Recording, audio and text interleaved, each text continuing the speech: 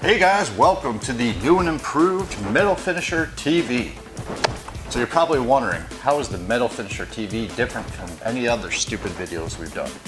Well, first, we have a house band. Take it away, little Teddy.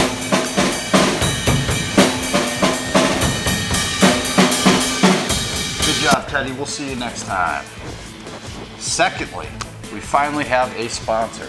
So check out our new sponsor here at the Metal Finisher TV, themobileblaster.com.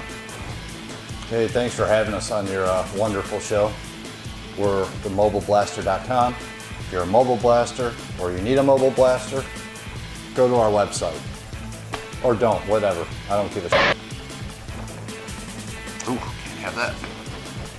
And then lastly, you probably noticed who's not here right now. Sean One Take Simmons. So we're going to give him a call live and see why he couldn't show up on a Friday to do a video with me.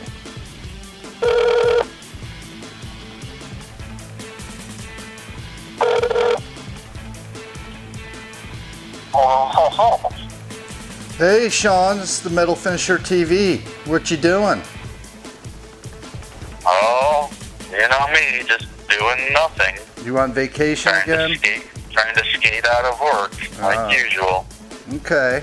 Well, you get some rest, bub, and you want to say anything to the listeners? No, you know what? Don't even go out and blast anymore. Just put your feet up, relax. That's what you're doing? All right, buddy. We'll see you at golf tomorrow. It's Toodles. Series, which is the Abrasive Blast Cabinet Series.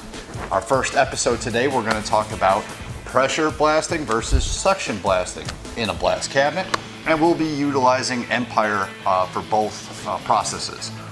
In a few minutes, we're going to go down to the lab and we're going to blast a really rusty piece of metal. We're going to blast half with the pressure and then half with the suction. But before we do that, I want to talk a little bit about the differences between the two and a few pros and cons. All right, let's start with pressure. The pressure system uses a pressurized vessel. That's a lot of pressures in one sentence, but uses a pressurized vessel filled with abrasive, and then it has a hose and a nozzle. Pressure is faster and more aggressive. It's not a continuous system, so when your pot empties out, you're going to have to take your foot off the treadle so it can depressurize and you can replenish your pot with abrasive or media. Here are some of the pros of the pressure system. You're going to have increased productivity. You're going to be able to push the heavier medias like your real big steel shot and steel grits. And then lastly, as we already said, it's faster and more aggressive. Now some of the cons, one being that your initial expense is going to be higher than with a suction unit. With the pressure, because it is more aggressive, you're going to have more wear items, you're going to spend more time replacing the wear items and spend more on those wear items. And then lastly, it requires almost twice as much air as the suction unit. Now let's talk about the suction blasting systems.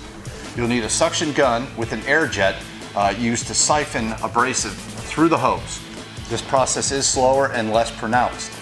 Some of the pros of the suction are lower upfront cost, lower operating cost, and it uses half of the air of a pressure unit. Most of the automated systems you're going to see out there are going to be suction. This is because, like I said, they're continuous. We don't have time to take our foot off the treadle or turn the machine off to replenish the pot with media. We just want to keep going and going and going until we're done with all of our parts. Some of the cons of the suction system are it's slower at cleaning. It can be difficult to remove those heavier coatings. And then lastly, unlike the pressure system, you typically can't push those really big steel shots and grits through.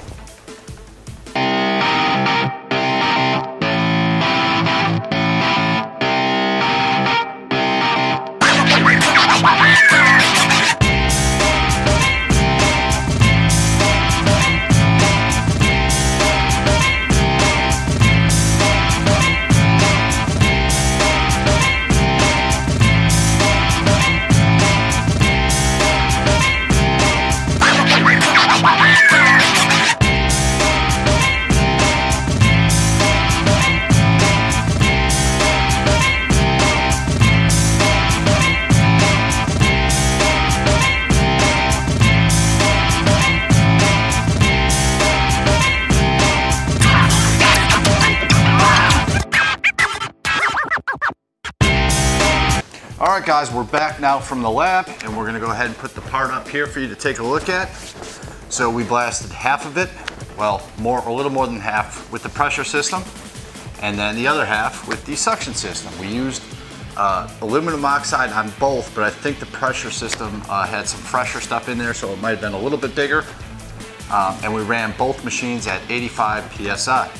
Now I haven't had a chance to look through the video yet, so I don't know the difference in timing, but just from my point of view, the pressure seemed a lot quicker, as to be expected. I also noticed that the suction wasn't as pronounced as the pressure, as we talked about in the pros and cons earlier. And then you still see really faint amount, and you really see just a little bit of residual rust, I guess, or darker spots on your part. Thanks again for joining us here at themetalfinisher.com. As always, if you have any product or process reviews you'd like us to tackle, go ahead and leave them in the comment section below or send them over through Facebook to either the Metal Finisher or the Mobile Blaster. Thanks again for joining us, and we'll see you soon.